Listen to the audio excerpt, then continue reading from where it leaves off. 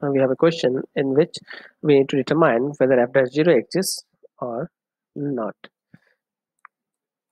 So we have fx, which is equal to x squared sine 1 by x when x not equal to 0, and 0 when x equal to 0.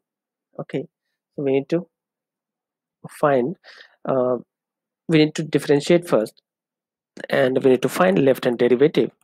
So if derivative exists, so left hand derivative should be equal to right hand derivative. So left hand derivative will be limit x approaches to 0 from left side fx minus f0 by x minus 0,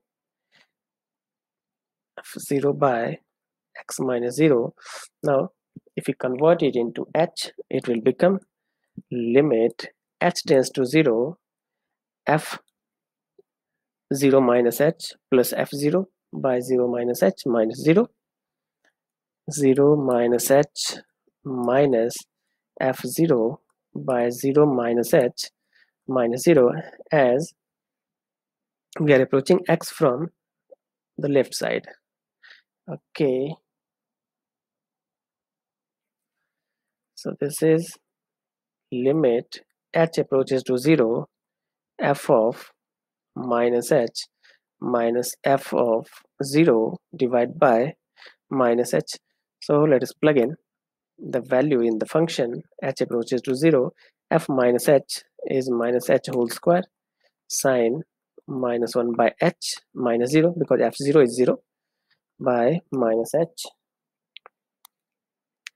So this will become limit h tends to 0 h square sine minus 1 by h by minus h. So 1h will get cancelled out. So we'll be getting, and one more thing, sine of any negative number, sine minus 1 by h is minus sine h.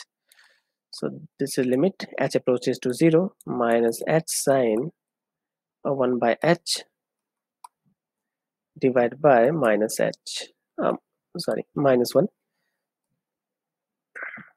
Okay, so finally we'll be getting h sine 1 by h. Now if h approaches to 0, so this will become 0 into sine 1 by h. So we know that range of sine function is always minus 1 to 1. So any value of 1 by h will give us between any number between minus 1 to 1. So this is 0. So left hand limit is 0. Similarly, right hand derivative will be limit h approaches to 0 from right side f x minus f0 by x minus 0. So this will be limit, here x should be approaching to 0, limit h approaches to 0 fx plus h minus f0 by x plus h. It should not be x plus h, it should be 0 plus h. Yeah, okay.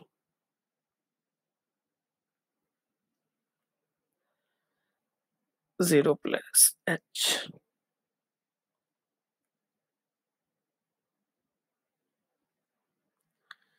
Okay, in the denominator it should be 0 plus h minus 0, 0 plus h minus 0. So this will be limit h approaches to 0 fh minus f0 by h. Now plugging in the function, limit h approaches to 0 h square sine 1 by h, and f0 is 0, so let it be by h. Now again this will tend to 0, and this will tend any value between minus 1 to 1. This is 0. So we can see that left hand derivative equal to right hand derivative, hence the limit exists.